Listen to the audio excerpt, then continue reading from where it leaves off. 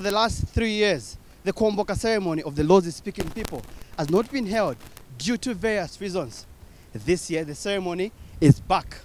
On this week's edition of News In Depth, we're going to be looking at the significance of this ceremony to preserving the culture in Zambia.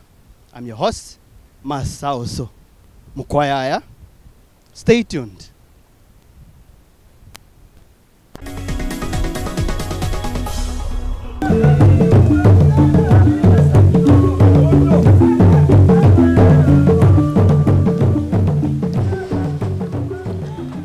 The Western Province in Zambia is home to one of the most beautiful landscapes in the world. The province, which largely lays on whitish or greyish Kalahari, Wolrds sands, houses the Barose floodplains. The plains, which are also known as the Wolrds or Zambezi floodplains, are a vast, wide open area of land with a gradually rolling geographical structure, lodging patches of green vegetation. This beautiful, awe-inspiring world-class plain is not just a potential tourist attraction. Its waters and canals that sap water from the mighty meandering Zambezi River and its tributaries has for the last 200 years witnessed an outstanding living cultural heritage of the Lozi-speaking people. The Lozis are also known as Malozi, which means people of the plain. The Western Province is made up of over 20 tribes, with Lozi being the most dominant and highest of the Litungaship. Conjecture theories suggest that Lozis migrated from North Africa and briefly settled in the Lualunda Kingdom in today Congo before moving to Barosaland, the now Western Province of Zambia. The first name that was given to the Lozi people was a noun called Luyana, which simply means that they used to talk in a language which was called Lui. Simply, that language was given to them by other people because they were people of the river. So they were Luyanas, and they came from, we believe that they came from the further north of Africa, and then thereafter they settled in the Lualunda Kingdom, and then they came all the way from the north to where they are today. And since they were cattle owners, briefly I can say that one of the brothers of our first queen called Mbuyu, whose name was Utoya, had discovered this plain. And that's why the Barose plain has got another name, which is called Ngulu Tayutoya, because it was discovered by a brother of Queen Mbuyu, who is the first ruler of the Lozi people. So I think briefly, that's how, then around 1830, they were conquered by the Kololo people who came from the south. Though the only difference is that they were not captured and taken to the other place, but they were captured in their own motherland. And now the Kololo people from South Africa had ruled them for about 30 years, till 1864, when they restored their kingship. The monumental Barose floodplains, whose main body covers about 5,500 square kilometers, are the singular and sole location of the Lozi's unifying ceremony, the Kuomboka. The Kuomboka, which means emerging out of the water, is an annual ceremony where the Lozi King, the Litunga, whose name means the earth or owner of the earth or land, moves from the flood-prone Lealui Palace, which lies west of Mongo town. Lealui was first identified by King Supopa around 1864. He camped there briefly. However, in 1876, King Luwos Lewanika established Lealui as a permanent palace for the Lozi Kingdom. Since then, Lealui has been the summer home for all Litungas. However, this area, which lays at the western lower edge of the floodplain, gets flooded at the height of the rainy season. As a result, the Litunga and all his subjects moved to an upper land located in Limulunga. Ideally, the Kuomboka is supposed to be an annual ceremony, but it has not taken place since 2013. Kuomboka has not been taking place for the past 3 years because of other reasons. The first year was that there was no water. The second year there was no water. The third year that we lost our queen. So we could not have a Kuomboka. But this time around, we are going to have a massive and a nice and a joyous Kuomboka. But a Lozi historian and traditionalist says the only concrete prerequisite for the Kuomboka to take place are high water levels. He says the ceremony can still take place without the Queen. Mostly, it's the water levels that can prohibit the Kuombokas from taking place. Can the Kuomboka take place without the Queen? When the elders advise, at a rightful time, it can take place. Because, you know, the Lozi culture is, there's a protocol of following what the elders say.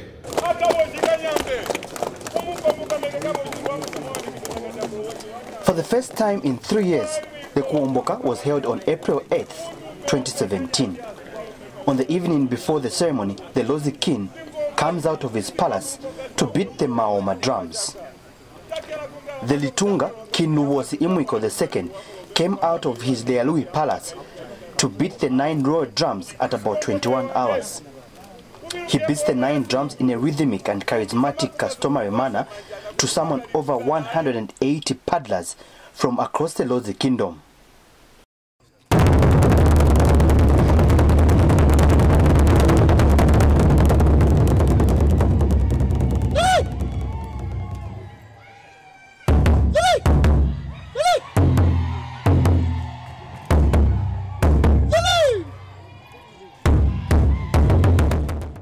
Upon hearing the drums, the paddlers are expected to report to the royal village without fail.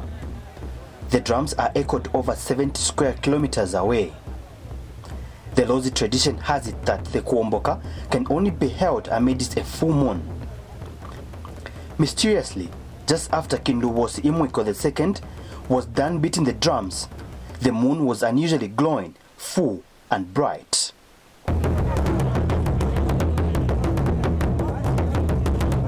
The Maoma drums are only owned by the king. No one else in the entire Lozi kingdom owns them. The Maoma drums are also known as war drums. In an event of war, the drums are beaten to summon warriors to assemble in the royal village to defend the king and their kingdom. In contemporary times, the Maoma war drums were last beaten in 1993 when the late President Chiluba attempted to arrest the Litunga for what the Lozis felt were mere tribal attacks. The Maoma drums are also beaten to announce the presence of very important visitors in Barotseland. In over 120 years, the Maoma welcome drums have only been beaten twice.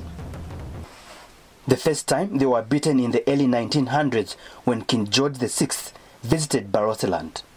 The last time the welcome royal drums were beaten is in 1960 when Queen Elizabeth II visited Barotseland. The Maoma drums in olden days, they were beaten, they were called war drums in olden days. That was prehistoric times, you know, around 1880s and that time. You know, they were just beaten when there was war, when people went to fight. Then it called the warriors in a capital to assemble and then they can go for fighting. The Maoma drum ritual precedes the Kuomboka. The following morning, before the king and his guests of honor emerge from the Lealui Palace, some traditional drums and dances are displayed to entertain people who gather outside the palace from all over the world to witness the Kuomboka.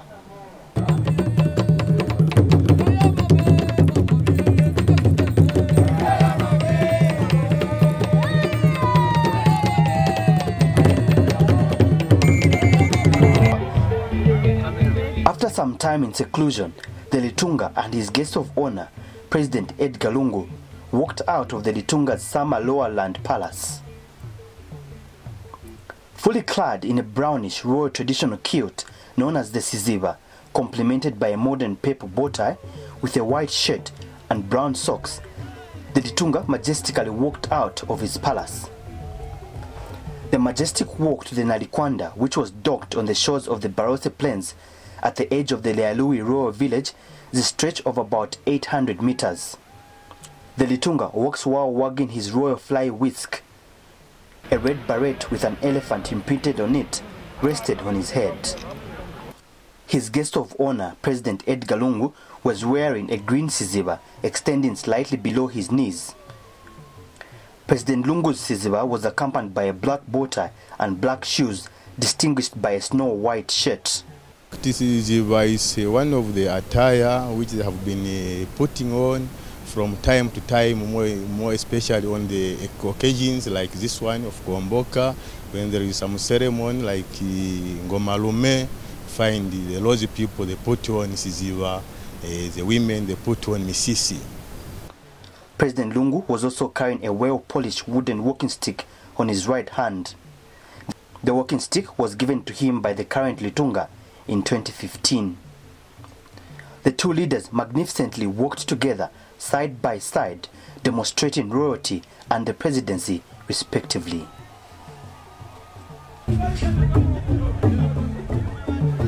A few meters away from the Nalikwanda, the Litunga and his guest of honor are briefed on the Kuomboka by a senior member from the Barose royal establishment. After the brief, the Litunga led President Lungu in boarding the wooden royal insignia.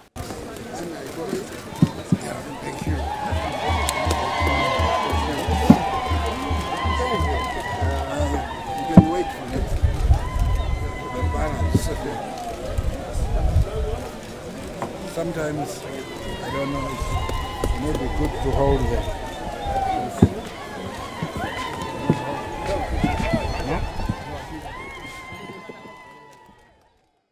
It should be very interesting this year because even the boat has been enlarged. It used to carry 120 paddlers. This year it will be carrying 180 paddlers at a time. So for us, it's something very exciting. The first wooden Nalikwanda in Lozi history was built in the 1930s by Arthur Harrington, father to former tourism minister William Harrington. He built it for King Lubosieta II. Before that, the badge was made with local reeds. It was called the Njololo and later Linene, meaning a white thing which resembled a traditional giant altar. In a straight line, the distance between Lealui and Limulunga is about 20 kilometers. The same distance would take just about 20 minutes by car. However, the Nalikwanda takes over 6 hours to move from Lealui to Limulunga. Even though the Litunga's Nalikwanda is the center of attention during the Kuomboka, it is not the only canoe on the waters. The Kuomboka is a grandiose flotilla of human canoed boats. Women are not allowed to board or let alone to be near the royal barge. They steal the visitor from a distance where they ululate as a sign of paying homage to their king.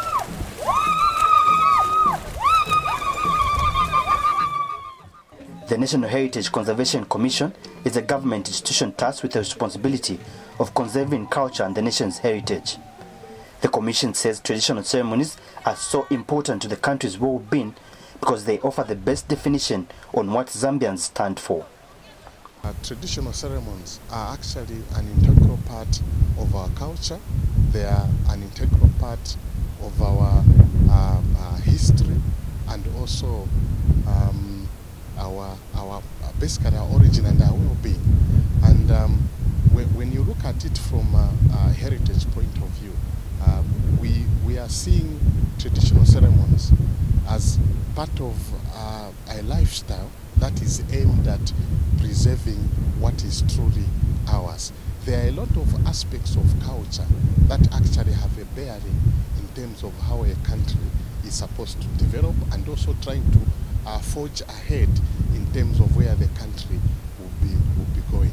And in fact, you will discover that some of the most industrialized countries in the world today are countries that have properly preserved their culture. The Ministry of Chiefs and Traditional Affairs has reviewed that traditional ceremonies are on government's top agenda.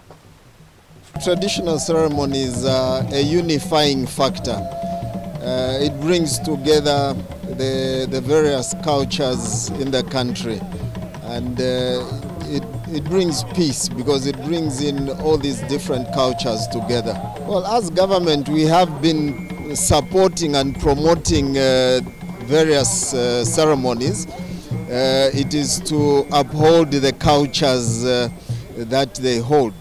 and we support them by giving them grants so that they are able to hold these cultures. President Edgar Lungu is on record of promoting oneness in the country. He has been emphasizing the need for all Zambians to regard themselves as one people living in one nation. Minister of Presidential Affairs Freedom Skazwe has hinted that President Lungu wants to use traditional ceremonies to promote peace in the country. These ceremonies are a unifying factor because the people who come are not from one tribe or from one region. When we talk of the traditional ceremony, you expect other people from other provinces to come and see and also be part. That's a way of trying to bring people together. We want to enhance the issue that the president is preaching of one Zambia, one nation, and traditional ceremonies like Kuomboka are one of those that can be used to bring people together. Many observers and admirers of the ceremony also agree that the Kuomboka promotes peace. The importance of Kuomboka is that it unites us, the Lozi people and the whole lot of Zambia. Yeah, our traditional importance is that, we gather people from different countries, they come here to celebrate. Well, the traditional ceremonies in Zambia, they are highly attracting the tourists, and in fact even to change our economy, because there are some people are coming outside the country to support us financially and even to witness the same ceremony. When they come here, they have to stay here, we have to feed them, we have to protect them. So I think it's the economic change in our country. While traditional ceremonies have been credited for their ability to promote peace, others want ceremonies to be used as a cultural attraction to pull tourists from all over the world. Culture is what makes a people. You can identify people by their culture and their tradition. So when we host traditional ceremonies such as the Kuomboka, which we have today, I think for us it is something that we really need to promote, because it is through such type of activities that we are able to tell the world who we are. There are about 73 ethnic groupings in Zambia that form Zambia. And for us to understand each other, we must be able to know each other through our beliefs, cultural beliefs, which we can only exhibit through traditional ceremonies such as the Kuomboka. Kuomboka is not just about getting into a boat and going. It has its significance. If one wants to know about the Lozi people, who the Lozi people are, what the Lozi people worship, what the Lozi people believe in, one has to come to a ceremony like this one. Unlike the Barose floodplains that are flooded with water during the period of the Kuomboka, the host town, Mongo, is flooded with an influx of people from different parts of the world. Marjorie Mubita is a manager of a group of businesses located in Mongo. One of the businesses she manages is a restaurant. Marjorie shares what is on her menu of experience regarding Kuomboka and business. In fact, we are very happy. We have a lot of customers here at Zambian Touch. So our business will be good. We would like the government to support more these cultures to be done all the time. Especially Kuomboka ceremony has been here for a long time, maybe 3 years ago. So now we are very happy. We are very happy because here we have a restaurant, a bar and a boutique. And we have another Zambian Touch there at Showground, where we have a restaurant, a boutique and a lodge. Even our lodge now is full booked. So we are very happy at Zambian Touch. Minister of Finance Felix Mutati knows too well the potential of tourism in contributing to the diversification agenda. Mr. Mutati says government wants to support cultural tourism as a means to widen its revenue collection base. The drivers of tourism and the key driver from my perspective is traditional ceremonies. You have seen what this ceremony has been able to bring together, what the Kuomboka means, first of all from unifying not only the people of Western Province, but bringing the various people from within Zambia and outside, bringing them in a common space where they are sharing the experiences of culture, they are sharing the experience on how they can together bond to move the country Zambia forward.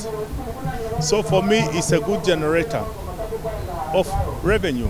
It's a good generator of the diversity that we want to achieve within the sector of tourism.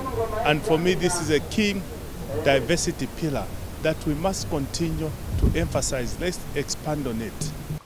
Nonetheless, the Ministry of Tourism is saddened that cultural tourism is only being promoted once in a while because traditional ceremonies are only held once a year. Let us not always wait for the national event, because such performances can be hosted on weekly basis in different places, for instance, hotels and lodges and parks. If you go to Sioma, for instance, there are very beautiful lodges there. There's a very beautiful falls in Sioma. What other attraction can we add? What is it that we can show to the people that go to visit the Sioma Falls? It's the culture. Once every week, every Saturday, people should be able to know that once you go to Sioma, every Saturday, you go and watch the Makishi dance at such a place, and after that, you go into the Lealui National Park to view game, you go and see the Sioma Falls. So it forms part and parcel of the culture. It is up to us now to identify ourselves with our dances and our customs, and when we can present them, because people are moving every day. It's not only once per year. People are moving every day. And the Minister of Finance shares the Ministry of Tourism's concerns. Mr. Mtati says it is difficult to attach economic value to traditional ceremonies because the monetary potential they create is one-off and thus difficult to sustain. I think one of the limitations that we have suffered as a country, not only for the Kuomboka, for the Nchala, Kusefa Pangwenyam, for Mutomboko, all these big ceremonies have been treated as annual events. And therefore you have a spike of sharing culture, of revenue, and for the rest of the year, nothing basically happens. What we must begin to think is, how can we have a continuous and sustainable process of one continuously sharing knowledge and culture, creating, for example, museums in the local areas, creating other events that lead to the maximum event, such as this one, perhaps on a quarterly basis, so that people are galvanized in one particular direction. So I would call upon our traditional leaders, the committees that are supporting them, the corporate world that is supporting them, that let's create a sustainable platform, because knowledge can't ingrain only for a couple of hours. It is a continuous process. But the provincial administration has plans to draw up modalities to host frequent cultural activities that will keep the province busy throughout the year. As a province, what we are hoping to do in the future when people come for the Kuomboka ceremony is to expose them to other tourist attractions that are found in the province. We have the Lealui Palace National Park. We also have the Sioma Falls, as well as the National Park. And by the way, just in the next few weeks, the Pro flight, we are supposed to be launching a flight direct from Osaka into Kalavo with the view of promoting and having easy access into the Lealui Plains. I'm sure you are very aware that Lealui Plains has got the second largest migration of wildebeest in Africa after the Serengeti in East Africa. So that is also an event that happens annually. And we have seen quite a lot of people coming from outside the country. Meanwhile, a trend has emerged where sponsors of traditional ceremonies are mounting pop-ups scribbled with various marketing messages at traditional arenas. And this trend that is seemingly watering down the authenticity of traditional ceremonies has unsettled the National Heritage Conservation Commission.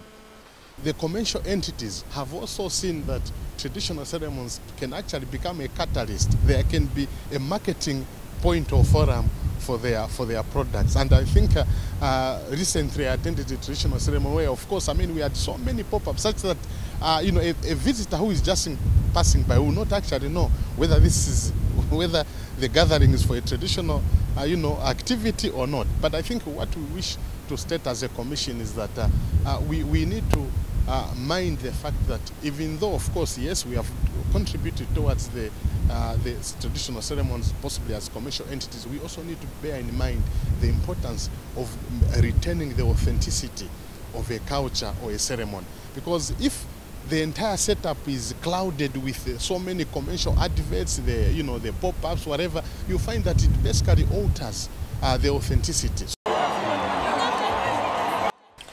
Meanwhile, after sailing and meandering for more than 6 hours in the ancestral and recently dredged canals on the Barose floodplains, the Nalikwanda, the majestic emblem for the Litunga, made its final approach towards the Limulunga harbour.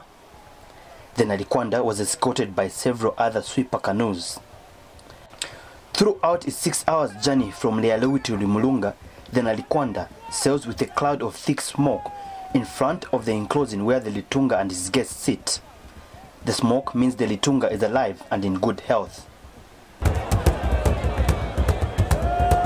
After the royal barge docks, Maoma drums are beaten once more to announce the arrival of the Litunga at the Limulunga Palace. The significance from around 1880s coming down, they are beaten as a symbol of kingship, because none in the whole of Bulozi, in the whole of Western Province, owns those drums apart from His Highness our King. That's why the other term for him is called Mbumu Umbetelwa Maoma, which means the king who owns those Maoma drums, and they specifically belong to him. None is allowed, no any person, a prince or a princess, is allowed to have those types of Maoma. They are a symbol of royal insignia. They are symbols of power.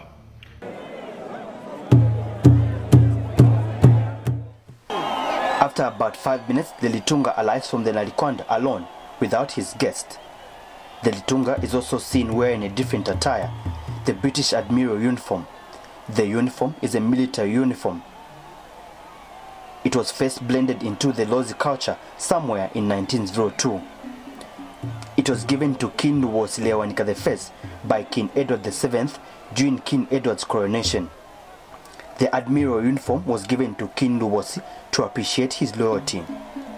The guest of honor, President Edgar Lungu, disembarked from the Nalikwanda somewhere along the way. The president then headed to Limulunga to receive the Litunga together with thousands of other spectators. The Litunga, together with his guest of honor, walks for about a kilometer on an uphill road that leads to the Upland Limulunga Palace. The entire route is covered by spectators and tourists from different parts of the world. Once at the palace in the visitors' arena, the Litunga and President Lungu sat to observe indonors and paddlers display some song and dances meant to thank ancestors for moving the Litunga from Lealui to Limulunga safely. After a few minutes, King Lealui II ushered his guest of honor into his winter home. This marks the climax of the Kuomboka ceremony. Somewhere around August, when the waters in the Barose floodplains recede, the Litunga ceremoniously heads back to Lealui in a ceremony called Kufuluhela. However, this reverse ceremony is not publicized.